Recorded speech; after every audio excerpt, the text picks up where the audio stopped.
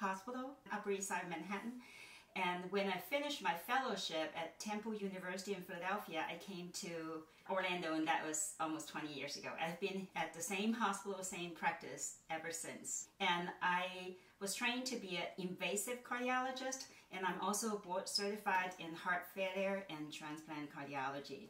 And also, of course, long-term cardiology care, including end-of-life discussion too. So it's a full spectrum. I love cardiology. First of all, it has a lot of different aspects. You can talk about the prevention. There's a mechanical correction of the pathology, such as changing the valve, doing bypass, opening the artery by angioplasty, and putting a stent. And they are medication directly dilate the arteries.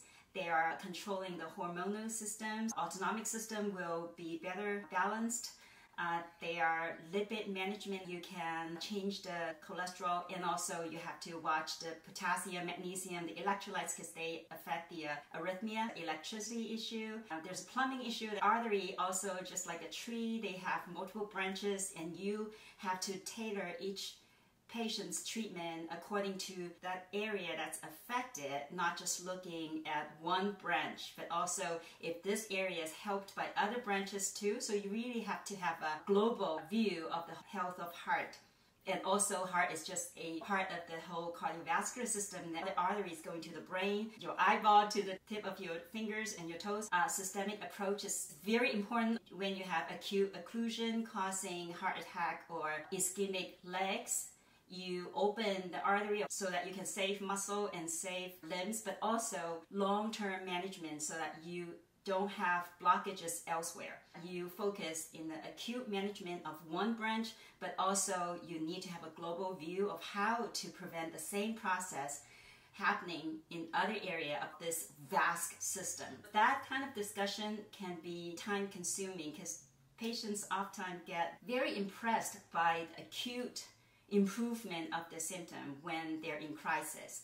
But before crisis occur or after they recover from the emotional shock, they may not remember the long-term management. That part needs a lot of outpatient education. And I love this job is because whenever you educate one patient, not only you improve this person's health, but also hopefully this person can be a source of this area of information for their loved ones, family and friends. And often I finish my work face-to-face evaluation with my patients. Perhaps I see 30 patients a day. At the end of the day, at nighttime, call the patient and their family members. Of course, I will get the consent from the patient first before talking to their family members, because there are many elderly patients in Florida. Their children are living out of state and they want to get the up-to-date information of their elderly family member. But also, some of them may not have health insurance themselves. So by the phone call or conference call, they may have questions, not just directly about the patient. Of course, I answer those questions as a general information. I would say, I'm not your doctor and this is a general approach. I feel that I can help like a cascade, reverse cascade or cascade down with multiple family members. I gain tremendous satisfaction on this aspect of the healthcare. And also, if you are interested in the social aspect of the healthcare, that's a very interesting, especially in this pandemic time, and you would see it's even more important for healthcare people to participate in the discussion. And the more of us open up and talk about important subjects with humility, we know that there are a lot of things we don't understand yet.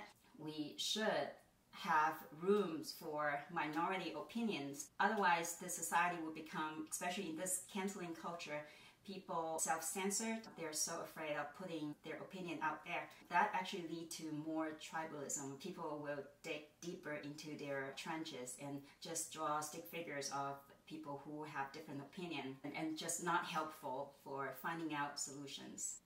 That's why I think this is a great opportunity for me to not just talk about cardiology, but anything related to healthcare that can do outside of the patient's room to reduce suffering.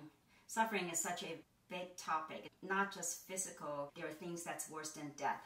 And just like a pendulum, they always swing and there's no firm line of dividing right or wrong. I think this is really a process of dynamic discussion. We just need to be open-minded. And you are so young, and I think that you're interested in medicine enough to come to have discussion tonight, but also I'm afraid that the fears or sometimes antagonistic public shaming style of discussion over the past 1 year, a lot of them originated from fear, have led to a lot of discouragement, and perhaps many talented, motivated individuals decided to stay away from medicine. So if you are one of those people who are interested in the science but are afraid of the political part of the medicine, I want to have a conversation with you about that too, because I know physicians need to have a louder voice on this, not just to comply to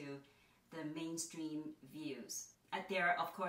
There are hard science that's not up for discussion. We all know that the earth is round, and it's not because I am afraid of being punished, but I really know this is the truth. But there are things that, especially pandemic, public health issue, a lot of things we still don't know. Then we should not attach morality into scientific discussion. Anyway, so that's my monologue. If you have any particular question, just bring it up.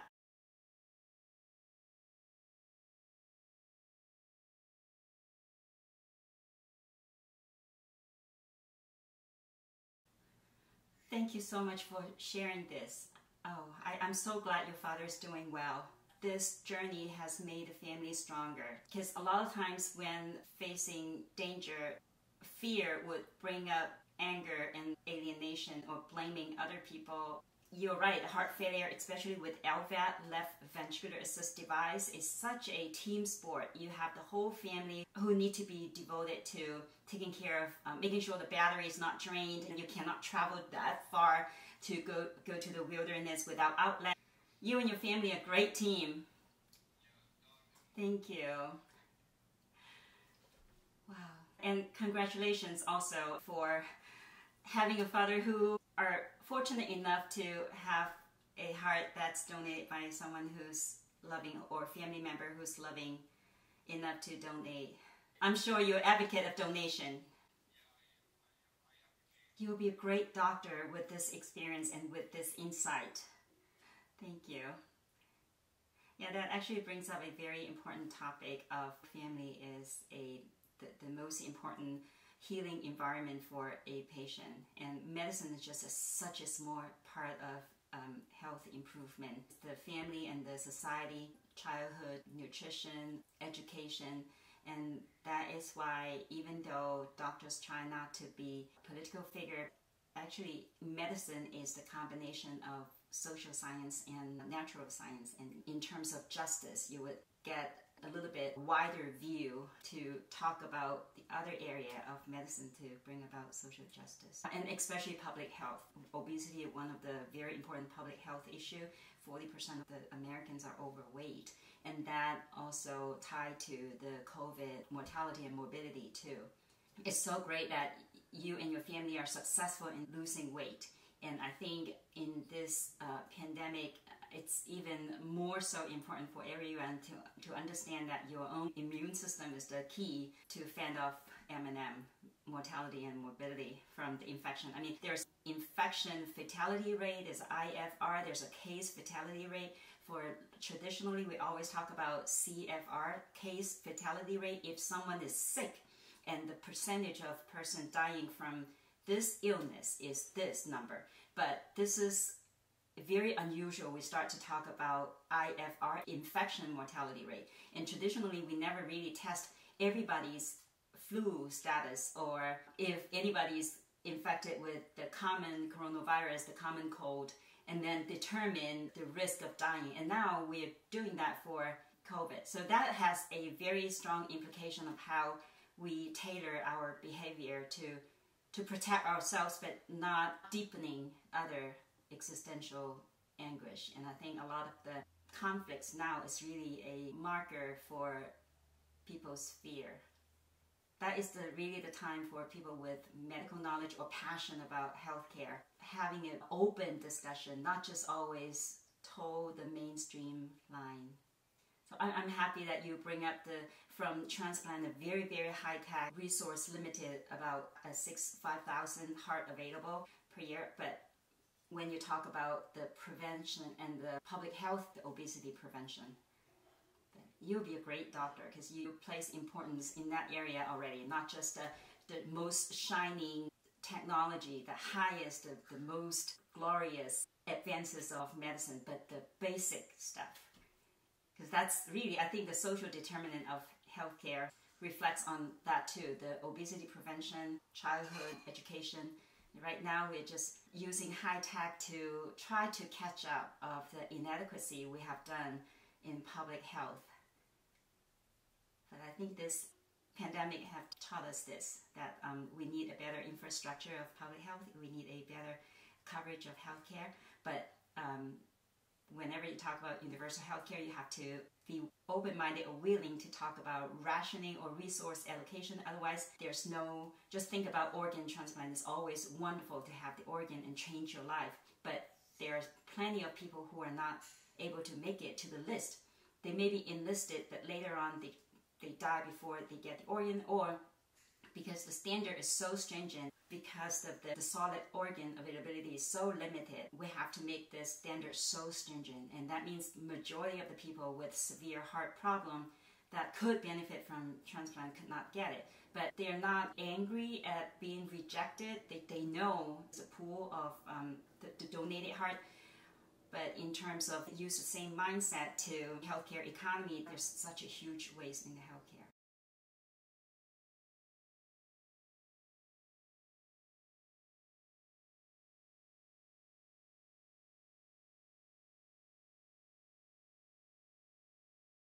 When I was at Lenox Hill, I was so young. I was 26, starting my residency, and at that time there was no limit of 80 hours per week work.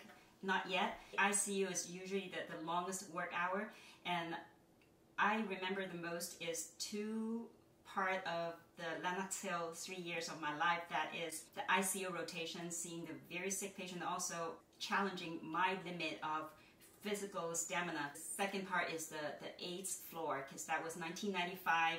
There were not a lot of effective cocktail yet. So I have seen plenty of young, vibrant people die from this. Nowadays can be treated as chronic disease, but in those days, in their 20s, 30s, prime of their lives, they died.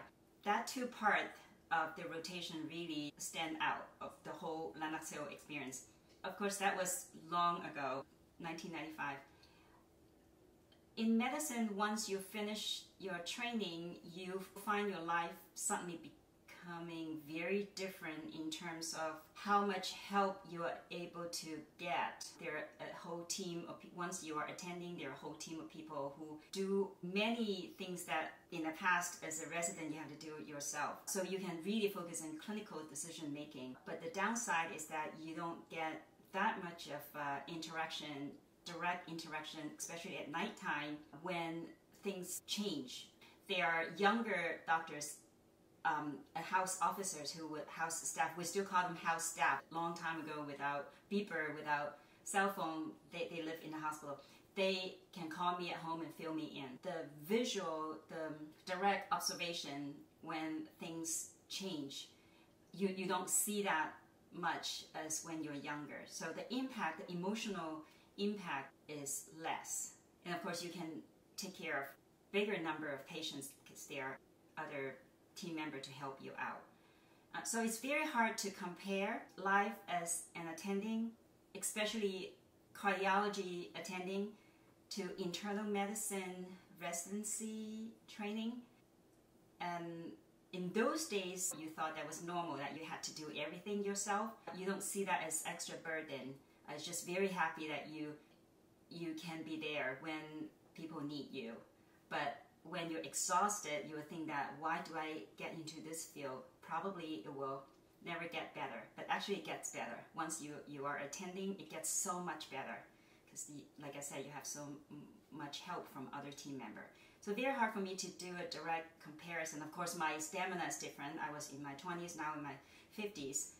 Personal life continues to happen when you're going through your training and starting to look for a job, changing location, you start to have family, and it's a woman physician. If you have children, I don't believe any mother would feel complete satisfaction of their role of being a mother. There's doesn't matter you're full-time stay-home mom, that's even harder a job, or you work in a busy, time-consuming field as medicine and being a mom. It's always a balancing act, but it's great. My son is a residency too. So it's very rewarding. When I was at Lenox Hill in the 1990s, it's a different environment. I think people are, because there was no social media, and most of the discussions are face-to-face, plus when you know someone, treating different opinions would be a lot more friendly, because you know that person's temperament, you know that person's usual decision-making framework, instead of just grasping one different opinion and fight to death. Like on social media now, you can have a very strong conviction to your own view without really reading in depth or hearing other people's explanation, because they don't have the time to explain to you. You don't have the patience to hear them. But when you know someone, when you're in the workplace sitting together, because on call, a lot of times residents and interns are having dinners at the cafeteria together. Sometimes attendings, if they get called at night, they have nowhere to go. If they have to wait for OR getting ready, then they will sit with us. They're less concerned about saying the wrong thing or harassment. That's what I miss about 90s. Yeah, social media is great that you have a lot more exposure to different ideas compared to when I was 26. But the limitation is that people are not willing to talk as much when they argue. That's not a way to exchange ideas. So what I would say is that if I were you at this time, starting my training, starting my medical education, I would read as much as non-medical book as possible. If you read people have opposite opinion as you, not only you learn and grow from expanding your knowledge, but also once you see their logics, you will make a more effective argument when you try to change their mind. Or you may never change their mind, but at least you plant a seed.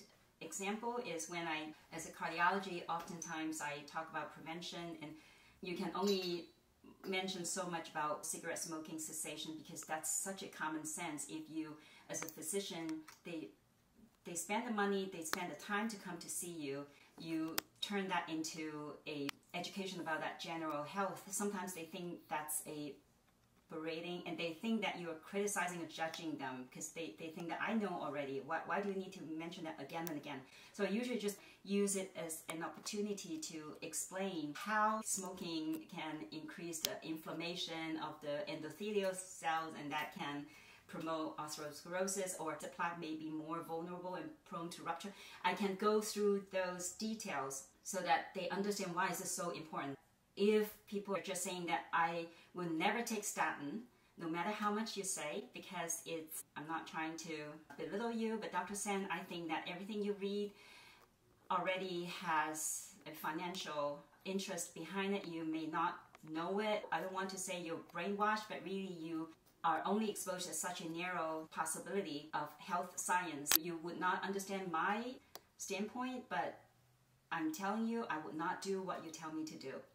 And if someone is already having a bypass surgery, already have heart attacks, and already have stents in their legs, stroke, very high cholesterol number, you know you're watching another event happening and you feel so demoralized, not only because you can't win the argument, but also you're not able to be a good advocate if you're not able to change their behavior including taking the medication that's prescribed. A lot of doctors don't want to be exposed to this moral injury day in and day out.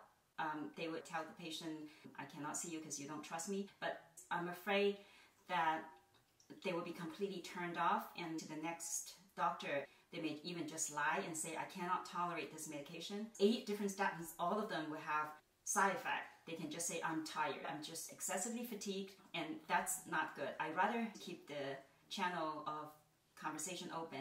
I would try to explain, but at the same time, I would read on why they are so against certain medication. Just like anti-vaxxers, I would go on their website to read about that. In that way, when you talk to them, you have sweet spots to attack them, not really to defeat them, but to help them by letting them know that their logic has flaw too. And please hear me out. At the end, if they really are against doing what I wanted them to do, I would have to admit it may be my limitation of communication skill. I just say that because of the barrier of the communication, it could be my part that I may not be able to explain well enough to you. Perhaps you should just seek a second opinion for your own sake. But anytime you want to come back, you would make me very happy that if you still trust me and come back to continue care with me. So no one would feel abandoned. In 1990s, people didn't have such a strong conspiracy theory against some healthcare advice. But now with the internet, they can read everything. And the thing is that when you shame them, they will turn underground.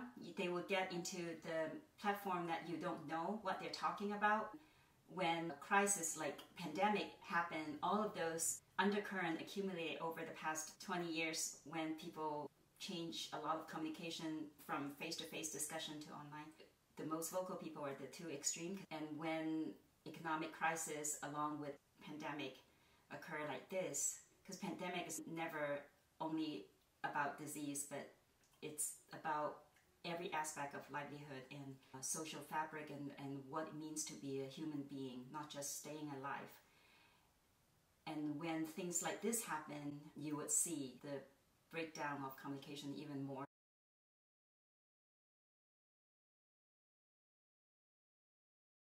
In the past, I always thought that elderly patients often don't want to approach this subject.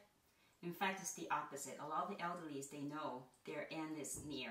Maybe not 1 year, maybe 2 years, but still they are willing to have this discussion. It's their family members who don't want to discuss. And from talking to them over the phone at nighttime when the elderly patient is still not in critical condition, not sick, not in the hospital setting, but at the clinic setting, of course that takes extra time from my personal life. I feel that I understand the family dynamic better, and that helps me to use my privilege as a healthcare person at the last part of their life journey, help the whole family become more adhesive rather than divisive. When people are sad, there's so much grief or regret. There are very complex emotions can come up when a loved one is dying. It will become a huge psychological burden, and sometimes that burden will turn into antagonistic relationship with their siblings or other family members. And I don't want that to become part of the end of life experience for the elderly, because they can see the argument, they can read their family members even if they pretend a smiley face when they visit. I feel that if I have this privilege to improve their quality of life, including the existential comfort in addition to the physical health, I should start early. That is also part of the reason I started the conversation early on, using the routine clinic follow-up as opportunity to have a conversation with family member. Traditionally, of course, you are only responsible for one person, one patient in front of you. I think that should be expanded to include more people. Family is one of the examples.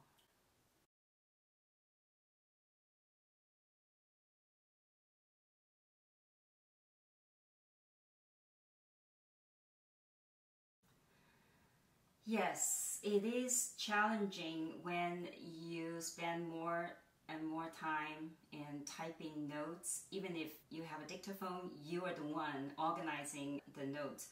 In the old days, yes, sometimes you think a doctor's note is so sketchy that it's all essential information. Perhaps the handwriting is terrible, but when you're used to reading medicine, no problem.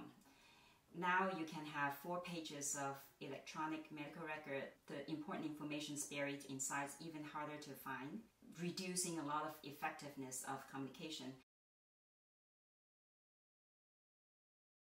Teaching include not just teaching the younger doctors or nurses, but also family members, like I mentioned, because they are the team, they are the background, they are the smallest community, the nuclear community that can help a person to heal. So I often would share my notes with a family member so that they can read the reasoning of my decision making.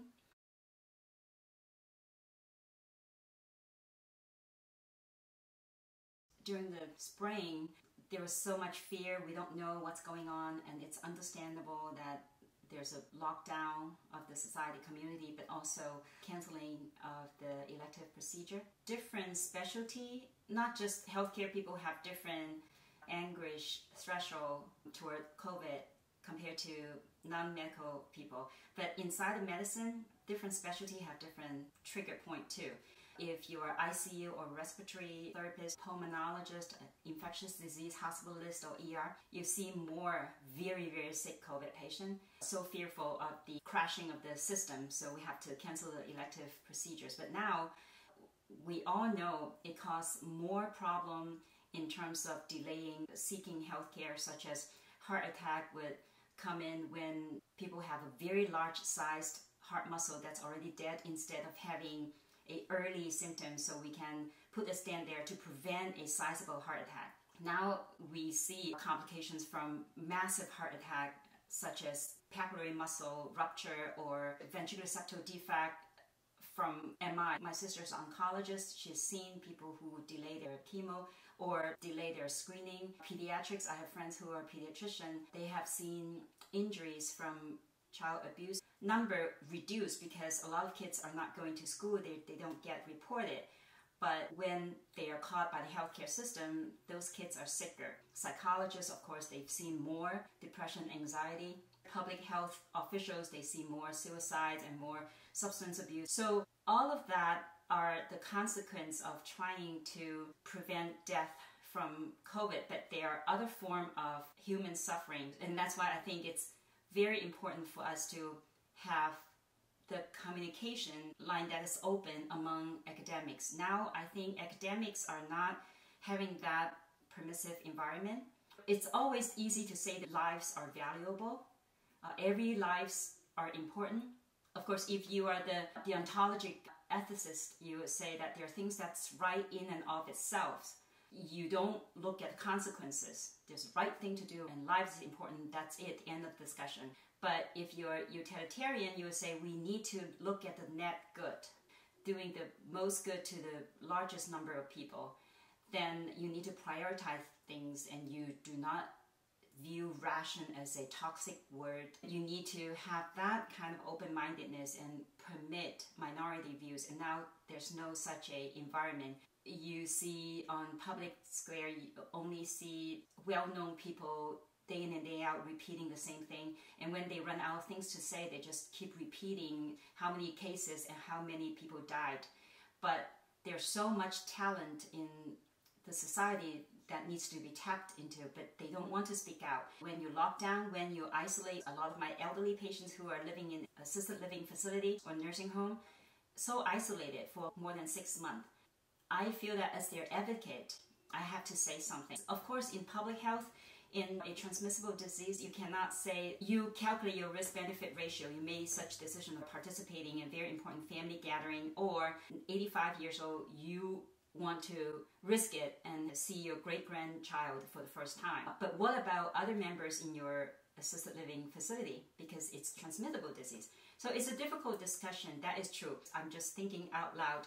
If you think of any social movement, you need spectacles. You need a visual signal that we are in it together.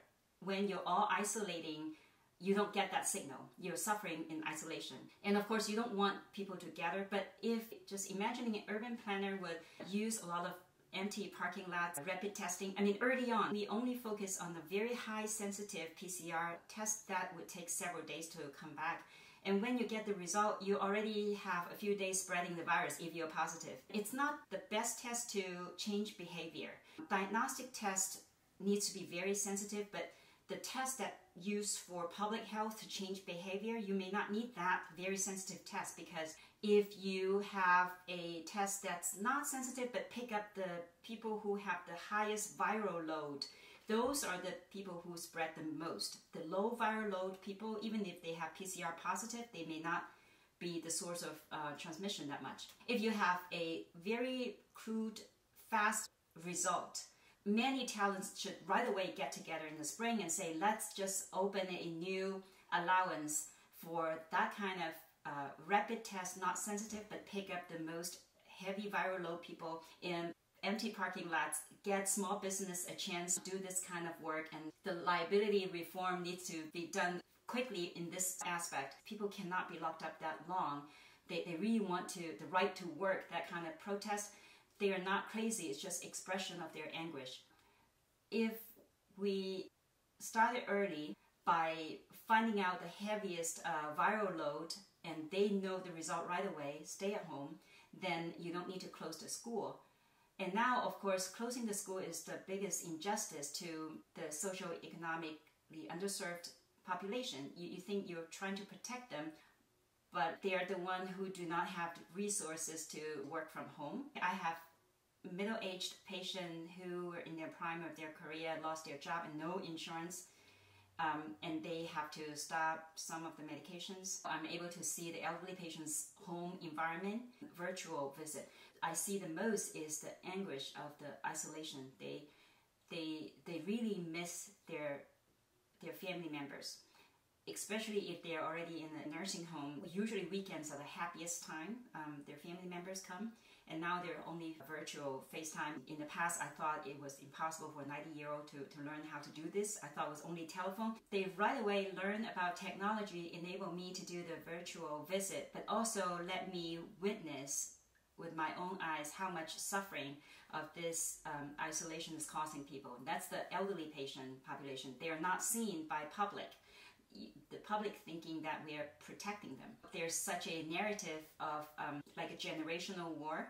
In order to protect the very elderly, we sacrifice the working population, not allowing them to work, give them a check to still have something to eat. National debt is higher than told to our next generation. As a cardiologist who have many patients who've been seeing me for more than 10 years, I've seen them from their age of 70, very smart, very sharp, to their 90 now. They really rely more and more on the family connection because a lot of their friends are already dead. Now you take that away, and let alone some patient die alone at the hospital. I think that's worse than death itself, when in your dying moment you cannot see your family member, and it's a lifetime trauma to a family member too. So we need to reflect on many things we've done, because this is not going to be the last pandemic. Hopefully in my lifetime there won't be another one, but in the future historians will look back at this time and think that why do we miss so many opportunities in such a country that's full of vitality and innovative society. Would suddenly no one dare to bring up solutions. There are very well written articles that don't get published. Scientifically, peer review is a great way. You have experts who make sure the quality or the research method is right. There's no fraud before you publish. But the same group of people may share the same view that may not be correct, but they're the one deciding what opinion get to be published.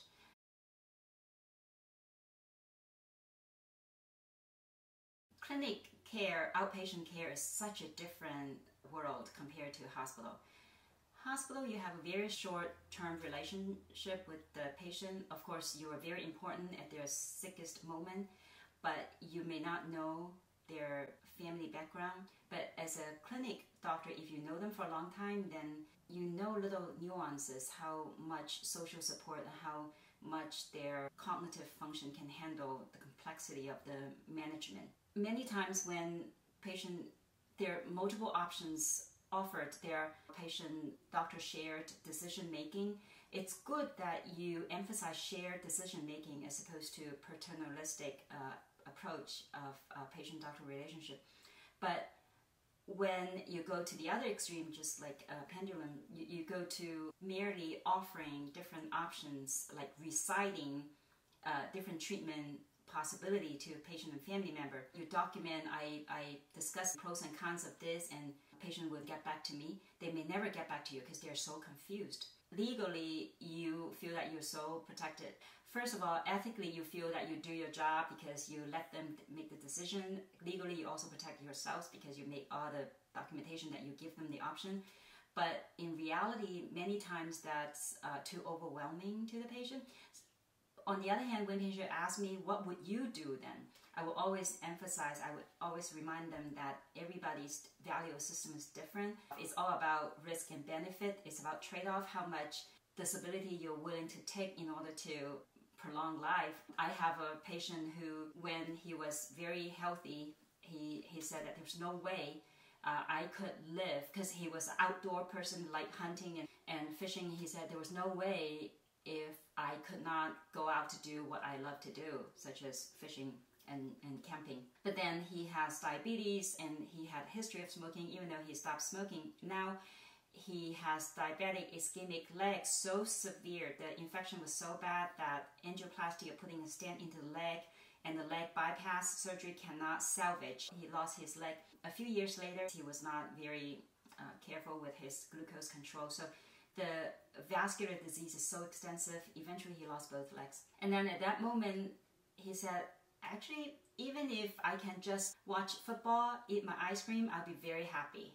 So people have a very different expectation at different stages of their lives. I remind my patient that I'm not you. And also there are different reasons for people who want to hang on longer. They may want to, the goal is only to see their grandchildren graduating from high school. They say, I just want 2 more months. I know it's end of life. Nothing can really significantly prolong my life, and continuing living like this is actually a lot of suffering, but I'm willing to take that suffering because I want to see my grandkid graduating. So these kind of discussion and decision making are very common in outpatient setting, whereas in the inpatient you take care of acute issue, because nowadays it's not like a century ago hospitals where you stay till you're completely recovered. Now it's acute care, and most of the recovery is at home. Even open heart surgery, you stay in the hospital 5 days to 7 days if no complication, and then you go home for physical therapy at home. When my attending told me in 1990s, he said, when I was at your age in 1950s, there's no angioplasty, there's no statin, there's no thrombolysis.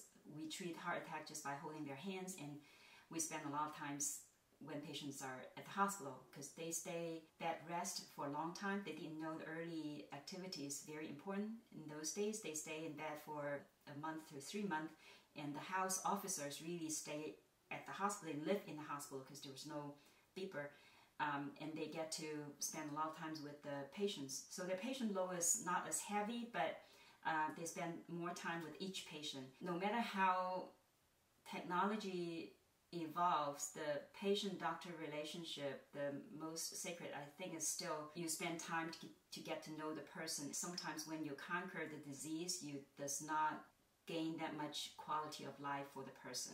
With the modern technology, if patient and families are willing and if they demand, a very frail person can still have very complicated surgery that may render them disabled for a long time, and they may still eventually die because of advanced age. On the other hand, if you have with patient, you have the trust, a good doctor-patient relationship, they will listen to the conservative approach with a deeper understanding that is the best in terms of quality of life. I have to say, first of all, different specialty have different intellectual appeal. When you only know one area, you can say tons of good things about this area, not because other areas are less interesting or less rewarding, just because I don't know enough. Cardiology is rewarding to me in my field. Right now, my position is including outpatient care that allows me to have a 20 years relationship with my patients and their families, or even just 1 year relationship. That's rewarding if you think that you provide the best, not just healthcare, but also support in other area in the human life. Because like I said, death is not the worst. Also, there's a high-tech component in cardiology. The changes in the approaches of revascularization, that means opening an artery. The defibrillator is so smart now. In the past, every time you avoid death is by a very, very painful, sometimes cause post-traumatic syndrome, kind of shocking. And now you can avoid death many times by those painless anti-tachy pacing. And only when the algorithm runs to the last step, the device will shock you. And often when you have the routine device check every 3 months, you would detect those painless ATP sessions. Then you know how to adjust the medication or figure out the etiology of this frequent ventricular tachycardia. LVAD, earlier your classmate had mentioned, his father had a left ventricular assist device before the transplant. So all of that are very exciting. I'm sure other specialties have their excitement of technology. The long-term relationship part is really, really rewarding. But there are plenty of specialties that do not have that long-term follow-up. Say if you're a trauma surgeon, if you are a transplant surgeon, they derive excitement or reward from different area, of course, the immediate recovery of the patient. Whereas in long-term follow-up, you may not see that immediate improvement. They may never happen because everybody is destined to die. Aging is a cruel process. You gradually lose your capacity, your different functionality, and it's not something you can prevent or stop, or you can try your best to slow down. If you cannot, then you still are at the position to help them to cope better and help their family relationship better. And that I get a lot of my reward from.